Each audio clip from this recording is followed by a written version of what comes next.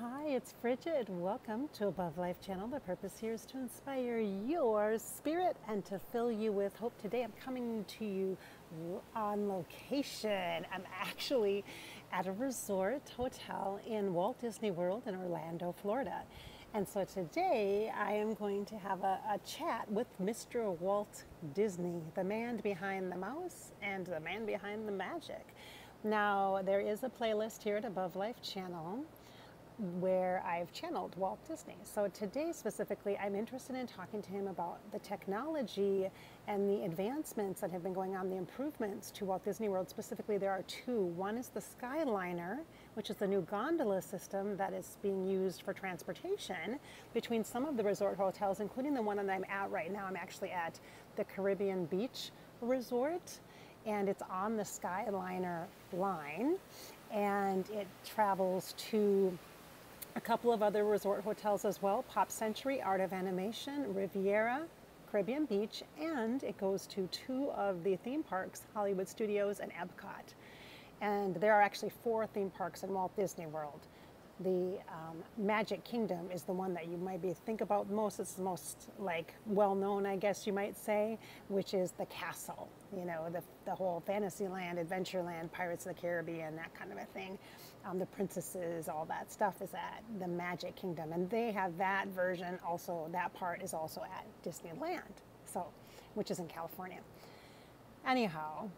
So today I hope to inspire your spirit and fill you with hope with a conversation with Walt Disney about how this legacy of his continues, and about how all of this started with someone that was excited about ideas, that loved to create. And I'm so inspired by creatives. For those of you who have Etsy shops and stores, for those of you who are painters and artists and writers and creatives in so many different ways and in so many different genres and venues, I'm so inspired by you. I'm so inspired by that. I share that creative appreciation and passion too. So let's chat with Mr. Walt Disney. Hey, nice to see you, Walt. It's lovely to see you. I felt your energy the second I stepped onto that Skyliner gondola system. And by the way, for you guys, I am not into heights. I do not like heights.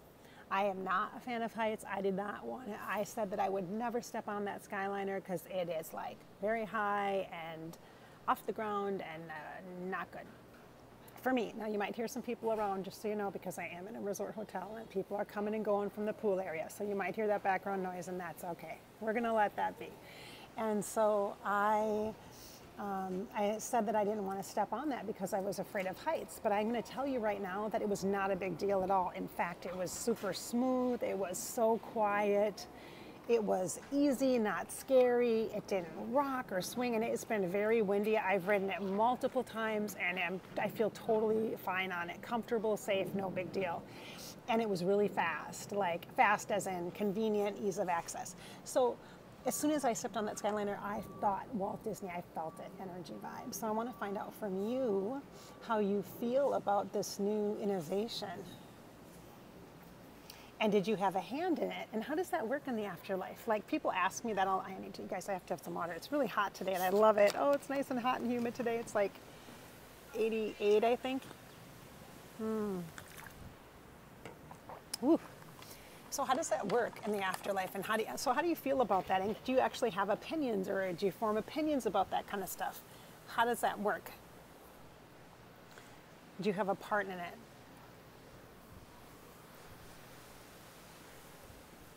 He says, in a way, yes, in a way, the energy of what you refer to as legacy, we've talked about this, we spoke about this before, Bridget. What you refer to as legacy is what continues on. The energy flow of things, yes, the ideas never die. Ideas never die. Once they are born, they are just bubbles waiting to be popped and received, kind of is what he shows me. So like, he shows me ideas like little bubbles that go into the air, and then you pop them, and then one lands. And when one lands, it's received. That's the vibe that Walt Disney, the visual imagery, the clairvoyant imagery that I see that Walt Disney is giving to me. So ideas are eternal, is what it feels like. Just waiting to be received. And he says it's not what you think. It's not as specific or targeted as you think. He says it's not that there is one recipient of the idea. There are many that could receive the same idea at one time or in a span of time. But depending upon the momentum within the person and the chemistry of that energy, of the idea and the timing of it, it all has to be, it's quite like, it's like a chemistry-like thing. He's showing me it's like a chemistry-like thing. It has to be all in a, you would say alignment, and he says it all has to be right. It has to be the right mix. And then that's when the magic happens, he says. So it's not one person. It's not intended for one person. It's not fated. And there's not a destiny about an idea, a particular idea. This is why you see many forms of ideas that take shape. And it's not that an idea belongs to one person. An idea belongs to the group or the community that will be the receivers of the idea as a whole once it is expressed. And when the idea is received and then expressed out, it is intended for the community or the like the group of people that it was made for. But there is a person that has to, or a group of people that has to embody it or transmute the energy or express the energy into a form that is digestible, palatable, tangible to us as humans. This is information from Walt Disney about creativity and ideas. This is fabulous. This is about ideas and legacy. So with the Skyliner, how do you feel about that energy? Is that something that you had a say in? He says, well, you know, we've had a similar type of a system previous. It's not a new system. It's not something new. It's something that has been adapted and well implemented. He says, well implemented in the Walt Disney World Resort area.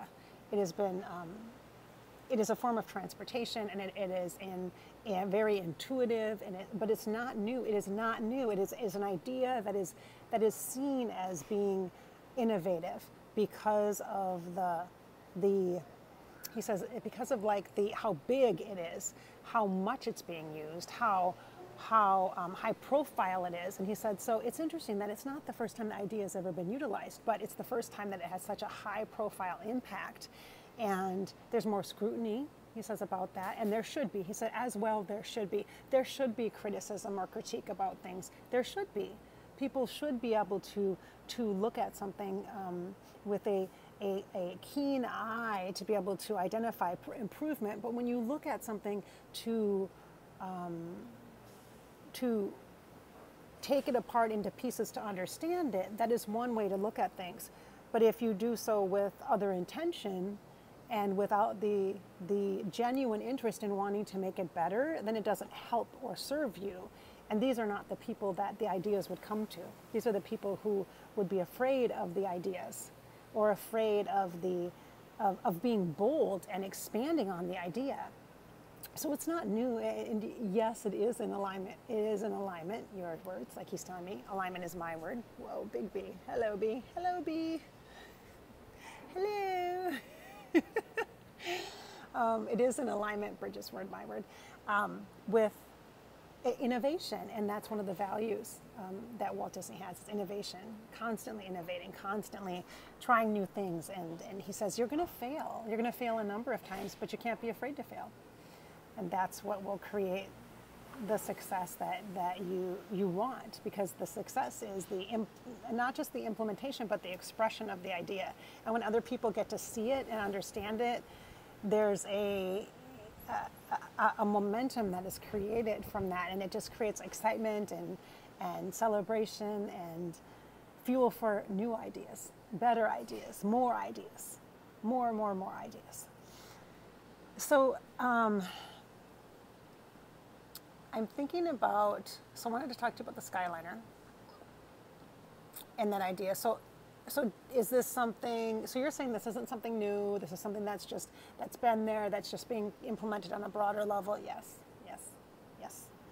All right, so it's not an idea that you like from the afterlife, we're like pushing into fruition or anything like that.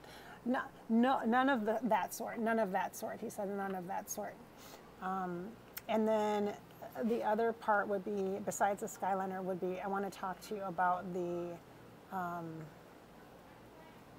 changes to Epcot. I'd like to talk about that.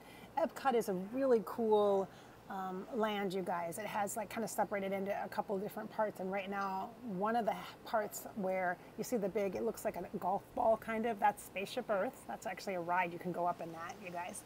And Then there's all these like future world, that kind of a thing. There's different little worlds, very kind of science-based, learning about the land, very like sustainable food. I mean, very cool stuff, you guys, cool stuff. And there's a, but right now it's all being, that part is all just completely covered in construction stuff. Big like buildings have been torn down, and it's just really a construction zone. That whole first part, kind of by that big spaceship Earth, that big like, it looks like a big golf ball that's like silver. That's really what it looks like.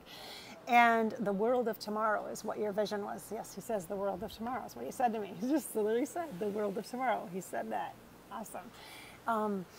How do you feel about that? There's major changes going on. And then the other part of Epcot, you guys, is the World Showcase, which is where all the countries are. There are several, I think there's 13 different countries that are represented, like United Kingdom, Italy, France, Canada, US, Morocco, Mexico, like Germany. I can't remember all of them, but they have like food, and they have like stores that carry authentic items from that place, you know, candy, food, wine, clothing, all that kind of stuff. But it is commercialized, so I'm just going to be clear on that, you guys. I mean, I know that it's obviously commercialized, right? But I'm curious about how he feels about the whole construction part, because it's hard for me to see it, because I love Epcot. The vibe there is so cool. It's so like future and visioning our future and just like visionary. I love it. I love Epcot. You guys love it. Always loved it. And the food is fabulous there. You get to try different things from different places. I love that. I love that. But how is that? Does that fit your vision? Like it's totally like construction. Like how do you feel about that? Or do you have feelings about that? He said it's no longer a question of ownership. He says it's not about ownership. Epcot, it's for all. It's for all. It's not for me or for my family, for my brother and I, or for my family, or for any one person. It is not for that. It's for the community of tomorrow. That's what it is intended to be. And in order for that to happen, you must evolve. You must grow. You must continue to innovate and change. And you can't be afraid to change. And change is messy. Change is not a swift and easy thing to happen. You don't make the decision, flip a switch, and tomorrow it's there. There's a lot of crafting and planning that goes into creating tomorrow, creating the new future. And this needs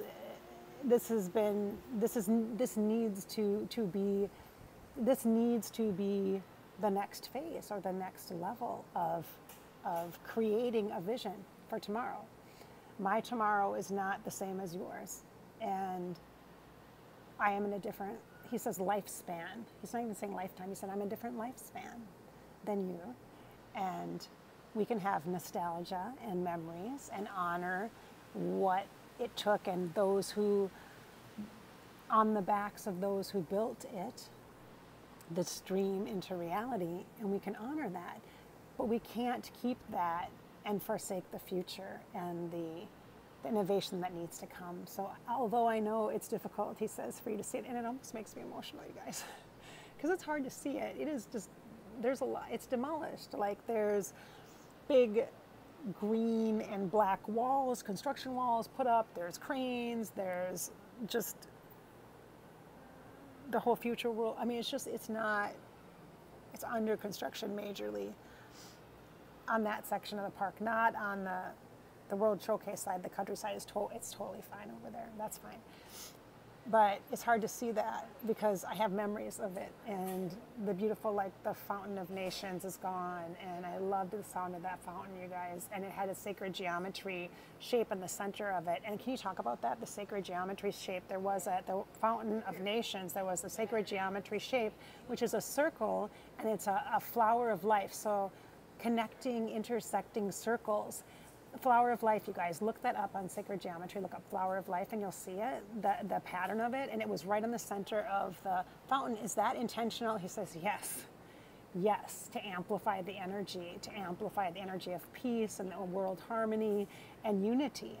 That was absolutely the intention. It's kind of like a button, you guys, almost. It's like a button or antenna to push that and to create. And that's probably the saddest part for me, is to see that be gone And I don't know if that's obviously a personal thing for me, but I just wanted to share that and just connect the dots there. All right, so it's getting a little busy around here, so I'm going to wrap that up. This has been a conversation with Walt Disney in the Afterlife. I am Bridget, your host, every week here at Above Life channel on YouTube.